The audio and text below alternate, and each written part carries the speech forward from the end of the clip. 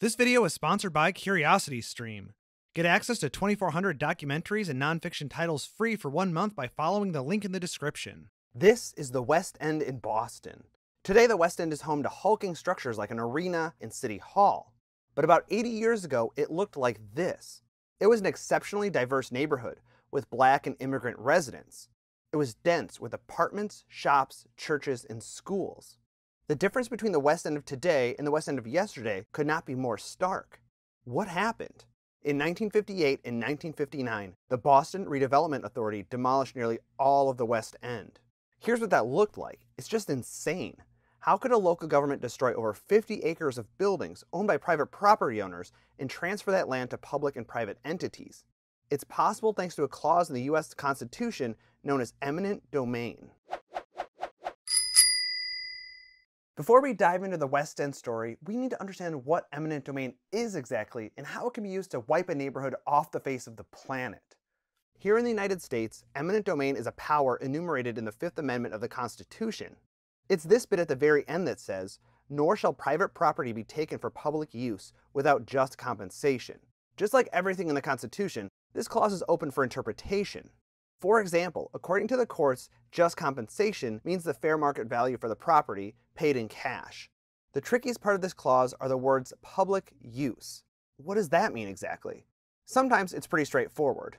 Governments have used eminent domain to acquire property for national parks, dams, and canals. The federal government has even used eminent domain to acquire property on behalf of private entities, like railroads. Because governments can use eminent domain to transfer property to a private entity, the term public use should be really read as public benefit. Does the public stand to benefit from this transaction? If so, it's a justifiable use of eminent domain. The public use requirement isn't all that straightforward, though. One example of this is the concept of blight. Blight was a concept civic leaders loved to use to justify the need for urban renewal projects. Urban renewal is a federal program used to fund revitalization in urban cores. Initially, this meant removing substandard housing and replacing it with public housing, but the scope eventually widened to include a variety of public and private projects. City leaders would often claim an area was blighted and use it as a rationale for using eminent domain and transferring properties from poor property owners to developers. And they would often build projects for the wealthy, things like condos, performing arts centers, and shopping centers. According to planners, converting blighted areas into upscale districts benefited the entire city, not just those wealthy residents and shoppers. But what is blight? The term is borrowed from plant diseases that spread and kill plant tissue. Supposedly, blight is an urban disease, and blighted areas can infect other neighborhoods and spread crime and vandalism. The only way to treat urban blight is to destroy it and replace it with something better.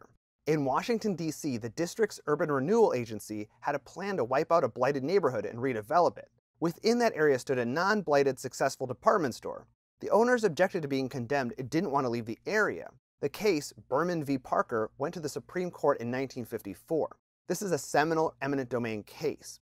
The Supreme Court ruled in favor of the Urban Renewal Agency. According to the court, even non-blighted properties could be taken as part of a large-scale redevelopment scheme, and removing blight was a perfectly good reason to use eminent domain. Holdouts like Berman couldn't derail a redevelopment plan, even if that property wasn't blighted. The Berman ruling gave urban renewal agencies across the country nearly unlimited power to use eminent domain to destroy neighborhoods, so long as they could claim an area was blighted and had a large-scale redevelopment scheme. The timing for the BRA could not have been better, as they demolished the West End only a few years after the Berman ruling.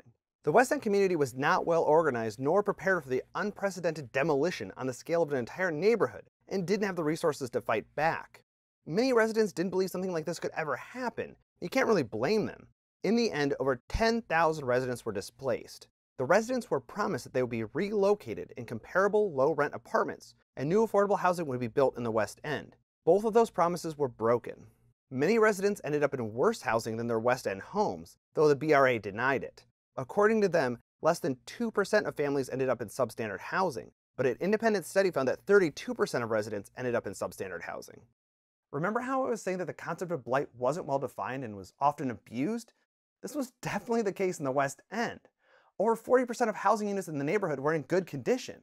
One later mayor of Boston flat out said that the neighborhood was, quote, a typical neighborhood and not blighted. Perhaps most importantly, that residents just loved living there. One survey found that 75% of residents liked it and only 10% disliked it.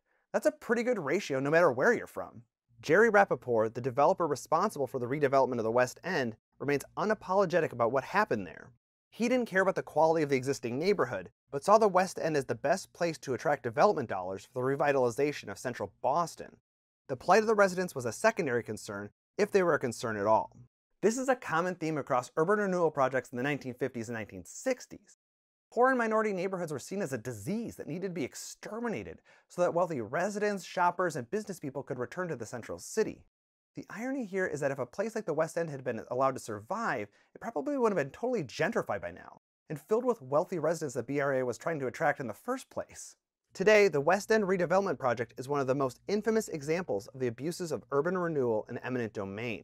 The BRA destroyed a vibrant, low-income neighborhood to make room for housing former residents couldn't afford, and this beast of a city hall.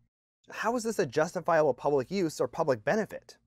Luckily, everyone learned their lesson from the urban renewal era, and public agencies have reined in their use of eminent domain. That's not quite true. Is that you, Mr. Beat, the creator of the premier social studies channel on YouTube? Why, yes it is. Dave, I do believe you are forgetting the very important and very controversial Supreme Court case Kelo v. New London, which gave the government more eminent domain power. Oh yeah, that's right. Go check out Mr. Beat's video if you're interested in that eminent domain case that inspired a feature film. If you're interested in well-made videos and documentaries, I recommend you check out CuriosityStream. When I joined CuriosityStream, the first thing I did was search for videos about city planning, and I was excited to find lots of videos on topics from cities of the future to ancient cities. I did a study abroad in Rome way back when, so I immediately gravitated toward this documentary all about the cool things under Rome, including aqueducts and sewers. I was sucked in pretty much immediately. And if for some reason you have interests outside of cities, CuriosityStream has you covered. There are thousands of other titles on the service, including content featuring Stephen Hawking, David Attenborough, Jane Goodall, and more. A CuriosityStream membership is ridiculously cheap, starting at just $2.99 per month. I know that you're probably subscribed to a lot of streaming services out there, but $2.99 is like a rounding error. And if you go to curiositystream.com/citybeautiful, you get unlimited access to the world's top documentaries and nonfiction series. If you enter the promo code CITYBEAUTIFUL when prompted during the sign-up process, your membership is completely free for the first 30 days. Signing up helps support the channel, so go check it out.